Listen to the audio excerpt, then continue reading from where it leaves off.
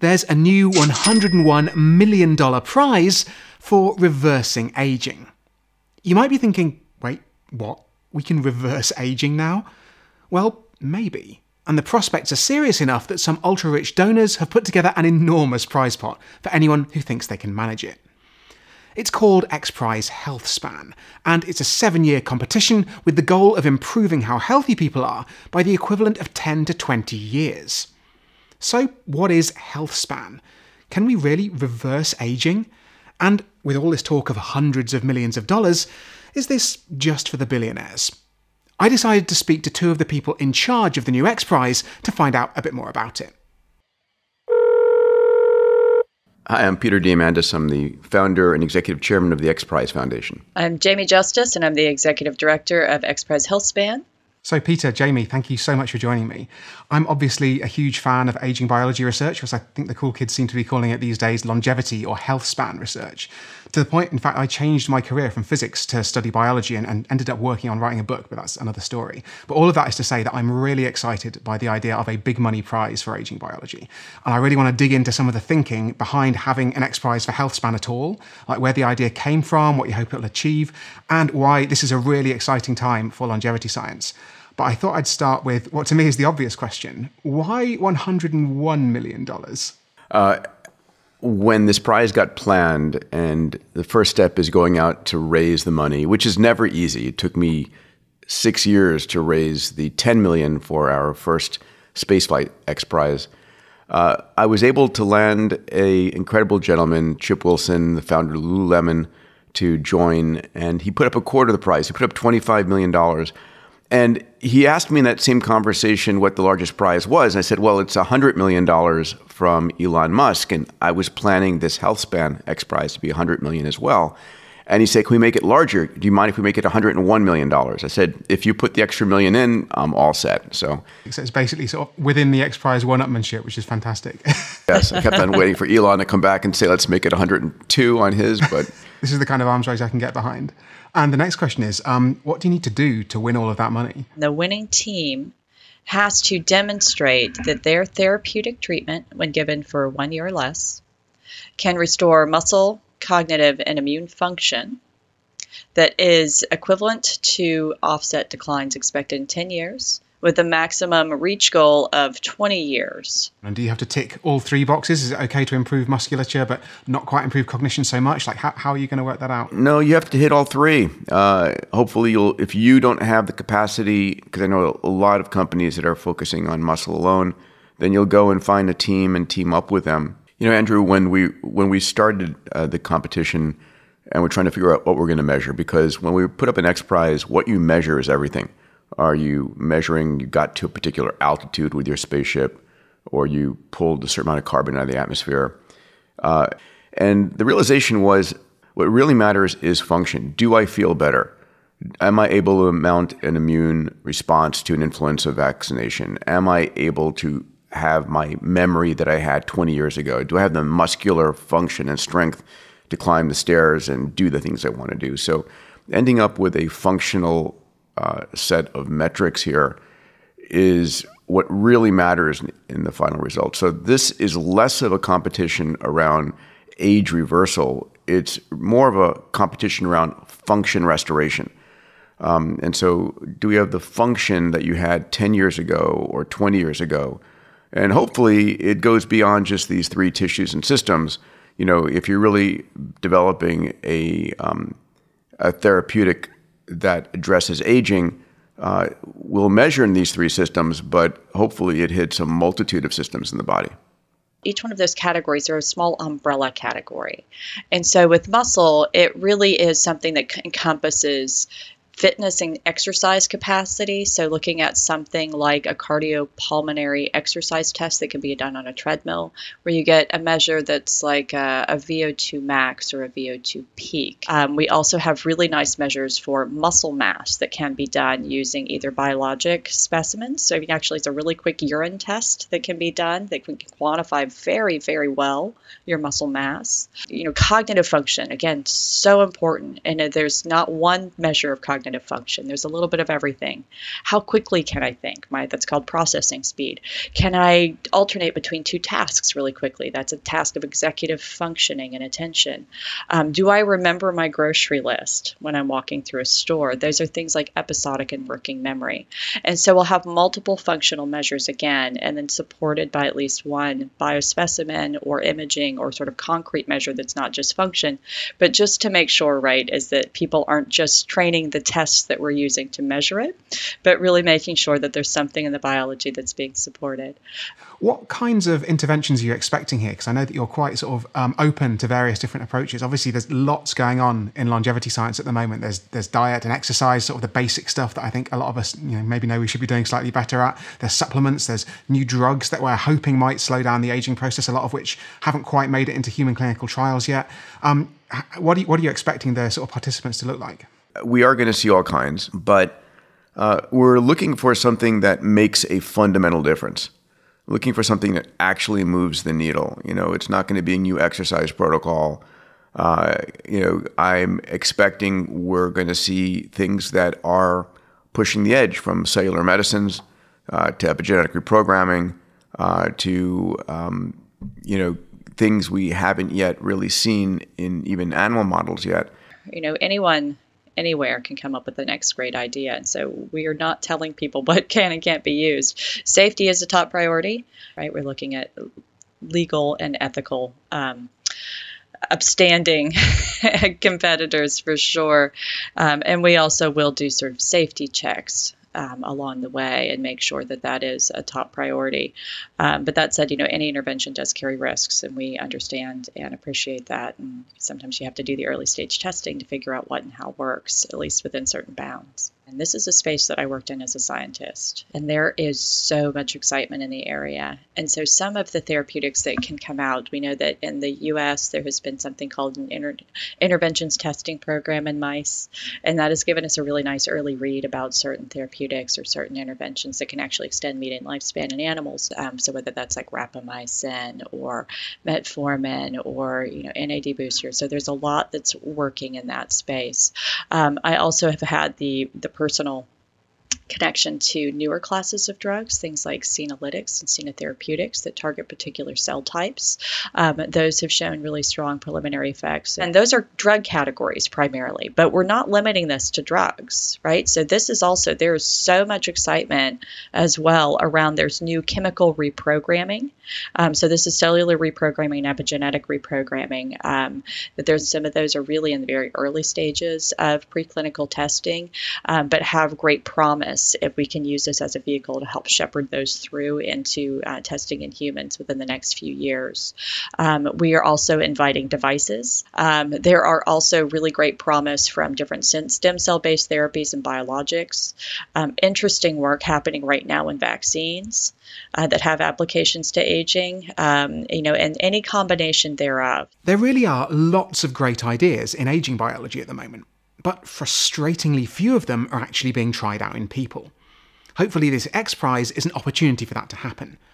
If you want to learn more about the drugs Jamie just mentioned, you might enjoy my recent video on the most promising real anti-aging drugs.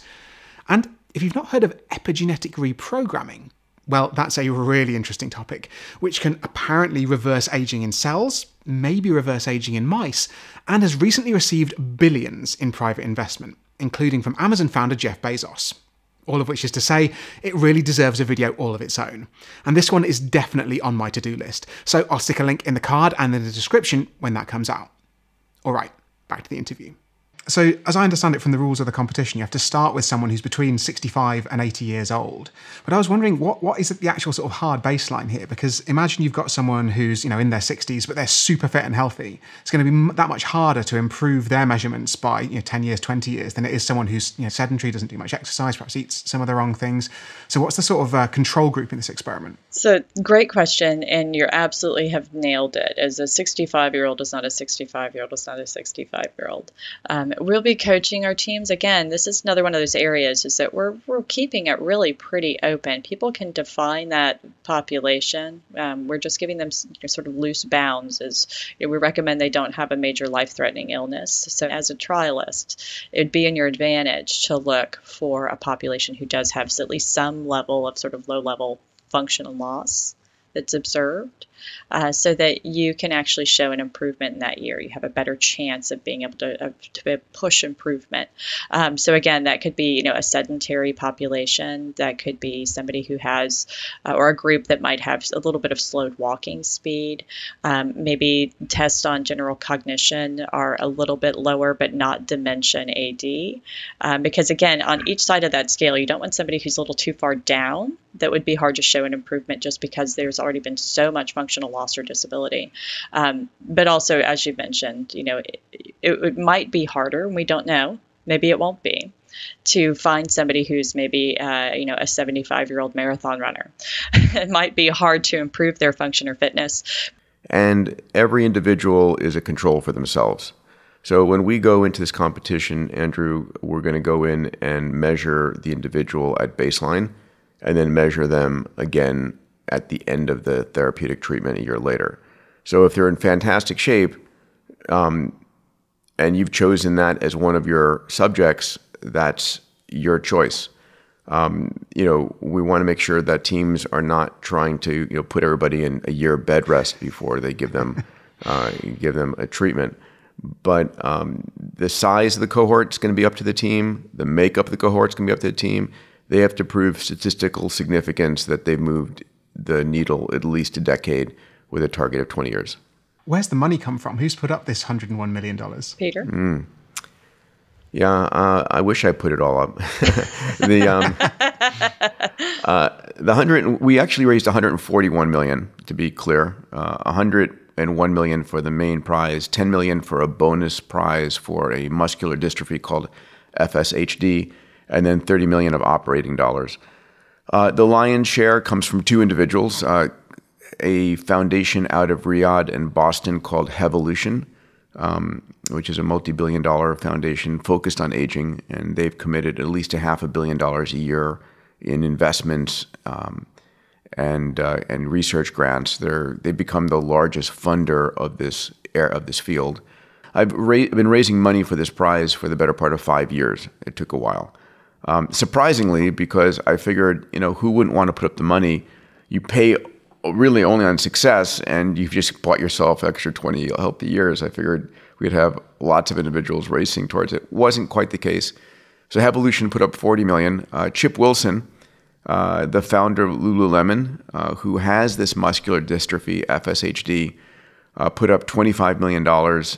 Initially, as we discussed, increased it to 26 million. To one up by $1 million Elon Musk's $100 million carbon prize. And then he added another $10 million bonus purse for anybody who can make a dent in his muscular dystrophy. And then we have a group of another 15 or so individuals, folks ranging from Howard and Nancy Marks to Howard Morgan to Christian Angemeyer, myself as a major donor. Anyway, a wide range of individuals who've put up anywhere from $1 million to 10 million. I was actually very excited to see that Chip Wilson had put so much of his own money up, because I think it's surprisingly rare for people who are very rich to put their money toward longevity research. And what I've been sort of wondering about for a while, I was wondering what your thoughts on this are, is how can we get people more interested in this? Because if I was a billionaire, sadly I'm not, but if I was, I think I'd give away like 995 million to research into aging biology. I agree. I could not agree more. It's like, let me just, for those listening, you still can't take it with you. And I'm on stage a lot in front of large audiences, from, YPO groups to large wealth management groups. And I asked the question, I said, listen, at the end of the day, if I could give you 20 healthy years of extra life, how much of your wealth would you give up for that? And those who are honest, and the vast majority in this conversation end up getting there, say at least half their money, right? And so there's a disconnect between that realization that, you can leave it to your kids and ruin their lives. You can leave it to your lawyers to give away, or you can do something with it actively right now to make a dent in it. My largest donation I've ever made in my life is to this prize. I believe in it heartily. And it's going to be, health is the new wealth. There's one of my favorite sayings: the man or woman who has their health has 1,000 dreams. The man or woman who does not has but one. Finally, I'll just say that the study that came out, 18 months ago or so out of Harvard, London School of Business, and Oxford, that said if you could extend the health span of the population of Earth by just a year, it's worth $38 trillion to the global economy. That's pretty impressive as a stat. Yeah, and I mean, actually, it's not even the Earth. It's literally just the US that figure applies to. Is that just the United States? Phenomenal amount of money. And it's governments, the ultra wealthy people who are able to invest in this stuff are leaving that sort of, leaving that on the sidewalk effectively. Yeah, no, and you're right. And I think that's something that's really unique and is often lost is, investing and looking for solutions that target our health and healthy aging is that the impact of that is far greater than investing in just trying to cure a certain disease and trying to fundraise and drive philanthropy and look for solutions on individual diseases, most of which go up with aging.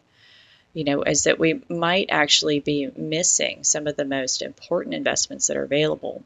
Is that if we cured cancer, there's been some really nice modeling work done by J.L. Shansky and teams in the U.S. If you eradicate all cancer, the net effect on life expectancy really isn't that great. You might only be looking at another 1 to 2 years. If you want to make a dent in Alzheimer's disease, how about you focus actually investing in aging? Because this is the way to get there. And at the same time looking at cancer, at the same time looking at cardiovascular disease, at the same time looking at health. Absolutely. And I think that's probably one of the most important things that this prize and anyone talking about this stuff needs to do. Because I think from the few ultra wealthy people I've spoken to, the difference between them and the person on the street is just that they've got a lot of money. It doesn't necessarily mean they're any more informed about the science. Or any healthier. Yeah, right. Absolutely. And so we just need to get that word out there that aging biology is a thing you can invest in. It might sound less conventional than, cancer or heart disease or dementia. And I think one of the challenges is that, when you think about if you're a politician or someone who's got a lot of money, your relatives who have died of cancer or had a heart attack, but you don't sort of join the dots and realize it was the aging process that caused those things to happen. Amen. Another challenge that I wanted to get both of your thoughts on was when I talk about this stuff, I find that I get a lot of really big ethical questions thrown at me, which I just wouldn't have if I was a cancer researcher. Someone puts their hand up at the end of the talk and I almost always get a question, what are we going to do with all the people if we carry on, extending people's healthy lifespan? Or isn't this just only going to be available to the ultra rich? Or what about if billionaires and dictators can live forever or something like that? And I just was wondering, how do you feel that we can get the word out that this is no different from any other kind of medicine, which is how I see it? You have to attack the critique one at a time. So let's do that.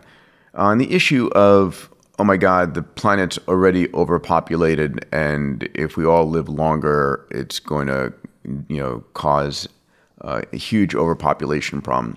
It's just wrong. We don't have that problem. We have an underpopulation problem that's coming. If you look at the numbers, they're very clear. 50 years ago, the average number of children per family globally was about 5.5. Today, it's dropped down to close to 2.3. The replacement number is 2.1. The United States is, other than immigration process, the U.S. is below the replacement level in terms of reproductive rate. Most of Europe, China, massively below the reproductive rate, the replacement rate, as is a good part of Asia. The only part of the world that is really got a profundity greater than replacement is Africa. And as we begin to continue to educate, provide energy and better tech to Africa, that population growth rate will drop as well. The second thing is the issue of inequality. And one thing that XPRIZE focuses on is really delivering solutions that are demonetized and democratized. I've spent 20, 30 years focused on that area, both within XPRIZE and Singularity University and my other companies. And one thing is true across almost all medical procedures and approaches is if this is a technology, a medicine procedure that is done for the very few, then it's super expensive. If it's done for the masses, then it's basically cheap. I mean, the best example I've heard came from a conversation with George Church. He said, listen, gene therapies that are for rare diseases can cost you $500,000 to $2 million, for a gene therapy. But if you look at the mRNA COVID vaccines, and they'll cost you, $1 a piece when you're producing in the hundreds of millions or billions of doses. And the good news is our biology, human biology, is the same globally. It's not like we have different subsets of human aging. It's human aging. And we all die from the same disease called aging. And so there's a massive demand. And, another truism in technology is when it begins, and it's available only for the wealthy, it doesn't work very well. The cell phone is an example. The first cell phones on the streets of Manhattan cost $1 million, and they drop your call every 2 blocks. Now, when they cost $30 or $40 and available to the poorest children in favelas around the world, they work incredibly well. And so this is, the democratization, demonetization, dematerialization of these products and services. So we're going to see the same forces at work here.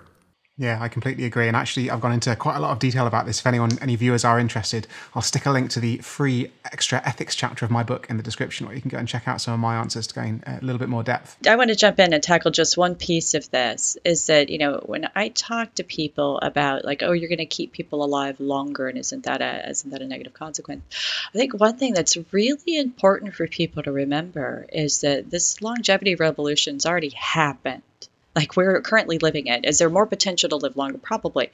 But what we're looking at right now is in the last 100 years, we've already doubled human life expectancy. We already are here for an additional 30 years. When we're looking for solutions that we're trying to drive into clinic right now, is that, that what we're looking at is improving health, because even though we might have extended our lifespan by 30 years, the gap between how well we're living in those years has not kept pace, not by a long shot. And so really what we're trying to do is drive innovative solutions, not just to create more people, but to improve the quality of life and the resource use for the people that are already here. So it's a twofold problem. And so, one of those things that we can do is actually, try to improve, again, the amount of, I don't know if you want to call it work span necessarily, but the time spent productive, contributing, autonomous, and that's really, really critical actually for offsetting some of that resource use that we're talking about. And so again, these are meant to be practical solutions to actually improve health. And the net benefit to that, I think, really will be at the societal level to make things like the cost of living and the quality of living in later life much, much better. And it gives us a way, as Peter already said, to democratize health and to make this, viable and equitable solutions for all. And we have ways of trying to prioritize that. But, again, I think a real key here is we're really looking for applicable solutions now. And there's also is an assumption that every life, I also don't want to shirk away from, our responsibility to consider this as a global and a planetary solution. Is that, yes, if we do have more people here, it's not saying, that we shouldn't also say that we should also change our resource use. Is that I think, this abundant future, and I try to keep very future positive, is that, I think that there are ways that we can also talk about sort of life and health span, and at the same time say, and we do have a responsibility to give back to our planet and to make sure that we're using the years that we're given appropriately in a way that can actually benefit the planet. And I think this is it's a great global challenge, and one that we're at least respectful of. But again, I tend to stay really positive, is that it's not an and or. It's not an or, it's an and. It's like we can do this together, and we should also be mindful of our footprint on the planet. Yeah, I wonder if we should call it fun span rather than work span. I think that's better. Work span does not sound great, does it?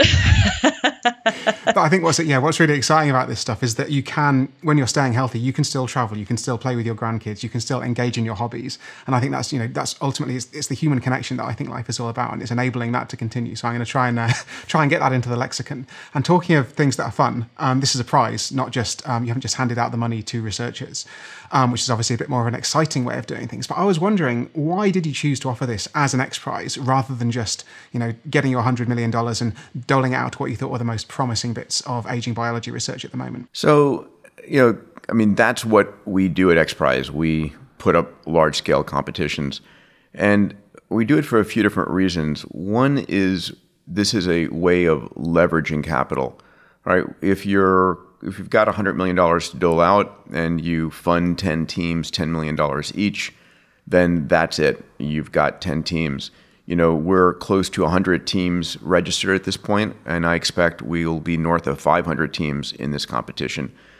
We had about 1,600 teams enter the competition that I was able to get Elon to fund for gigaton carbon removal. Long story short, it's about leverage, right? So for every dollar of prize money, we'll get a minimum of 10 times that spent by the teams. If you actually look at the benefit to the entire ecosystem, it's close to 30 times the prize purse. So a $100 million prize hopefully will drive north of 3 billion or more, basically spent going after this. The second thing is when you've got a research budget and you're handing out grants, you're basically choosing the winner before the actual work gets done. You're basically saying, I like your academic background, I like your thesis, here's the money, good luck. They may or may not be the best solution. When you are, the adage that a friend of mine says, looking for a needle in the haystack, an XPRIZE is a way that the needle comes to you. So you're only supporting the top winners at the end of the game. So it's leverage of capital and it's crowdsourcing solutions. And it's a different approach. One of my favorite sayings is the day before something is truly a breakthrough, it's a crazy idea. If it weren't a crazy idea the day before, it wouldn't be considered a breakthrough. It'd be an expected occurrence. But if you're looking for real breakthroughs, then you have to have a mechanism that enables you to embrace and support crazy ideas. And unfortunately, peer-reviewed science doesn't really do a great job at that, because the peers that are reviewing the science, they're the ones that set the standards. And if some massively disruptive approach comes in, they're no longer the experts anymore. I define an expert as someone who can tell you exactly how something can't be done. So for these reasons, XPRIZes are a different approach. I like to say not everything is prizable and not every prize is an XPRIZE. But this one was, Prizes in science have a long history, with perhaps the most famous being the series of prizes offered in the 18th century by the British government to measure longitude, i.e. find a way to measure how far east or west you were if you're travelling on the high seas. The best things to give a prize for are areas where you've got some idea of what the solutions might look like. You just need to encourage some people to actually take the plunge and move something from the drawing board to practical implementation, which is arguably where aging science is right now. Prizes aren't the right way to fund all science, but they can work well alongside more traditional funding structures. So fingers crossed that this one can shake things up a bit. I asked some of my followers on social media if they had any questions for it, and I picked a few just to ask you.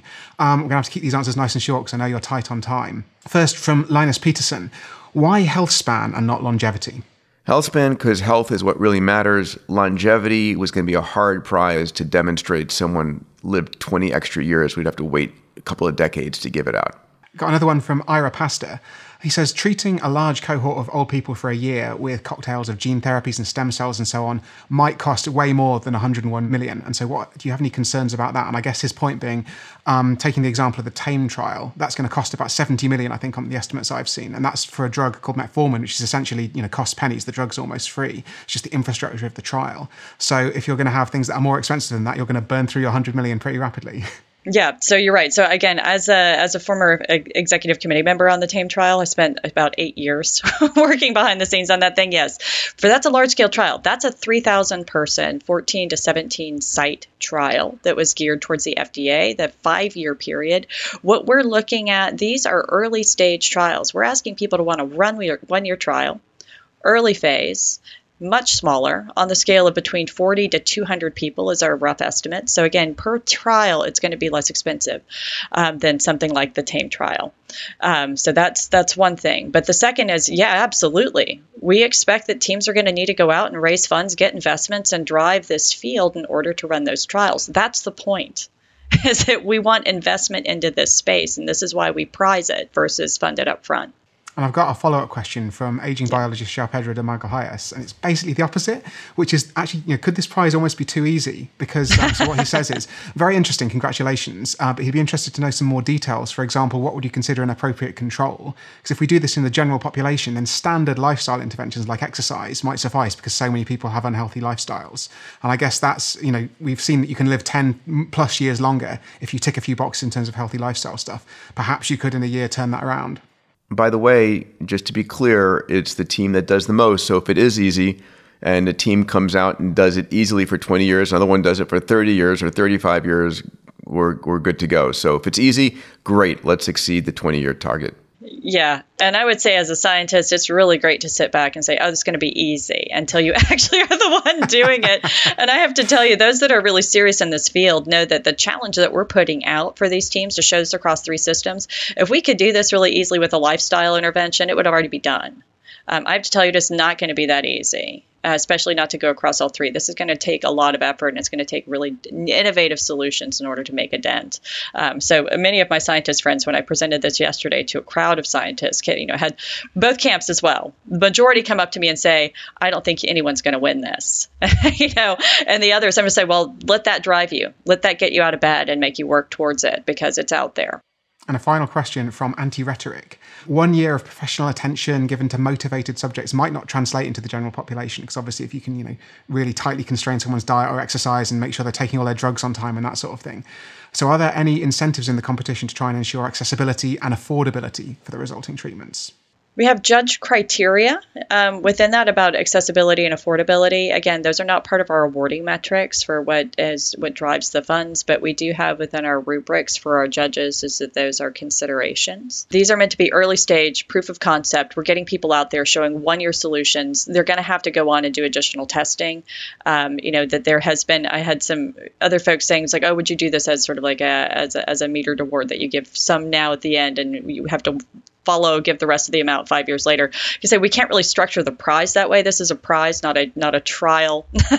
And there's going to need to be follow-up testing once things go into market. But we're here to support that and help make that transition possible. Thank you both very much, and really good luck with the prize. And I hope we can speak again in 7 years to find out who won. And hopefully we might even be a bit biologically younger, even if we're 7 years chronologically older. I'm counting on it. Yeah, Andrew, how about you join us before that? Follow us along for our Milestone Awards. See what's happening in the R&D space and check in with our finalists. All right. See you soon. Take care. Thank you. All in all, I'm excited about this new Healthspan XPRIZE. The fact we can debate whether it's too easy or too hard and get into the weeds about whether $101 million is an enormous quantity of money or just not enough for this kind of prize means it's in kind of a sweet spot where a prize really has a chance to make a difference. If we had a $101 billion prize pot, we probably wouldn't need a prize. We could just fund science the old-fashioned way, and actually I think we could have a decent shot at curing aging. If the prize was for 1 year of age reversal, that would be too easy. And if the goal was making people live to 120, it would obviously be too hard, at least with current technology. And not to mention it would take far longer than 7 years to prove that your method had worked. So it's a really interesting prize, coming at a really interesting time. And for the final word, I thought I'd hand the mic back to Peter to explain why, with enough research funding, this could be a very exciting decade for aging biology. I've been after this, ever since I was at medical school and at MIT in my engineering. I've viewed longevity as something that was malleable. I remember watching a television show on long-lived sea life and seeing that bowhead whales could live 200 years and Greenland sharks could live 500 years. And I remember thinking to myself, if they can live that long, why can't I? And I said, it's either hardware or software, and we're going to be able to make a dent in that. And I think this is the decade. I call it, the decade of the healthspan revolution, because of the tools we have in terms of AI, what's coming later this decade in terms of quantum chemistry and quantum compute, gene therapies, cell therapies, senolytic therapies, all of these things converging. At the same time, we have more people in the field and we have more capital flowing in the field. So all of these things are leveraging each other, and they're going to make for an incredible decade ahead. If you're still here after the longest video on this channel so far, thank you. And of course, thanks again to Peter and Jamie for giving me so much of their time. I hope you enjoyed this deep dive into the new largest ever XPRIZE.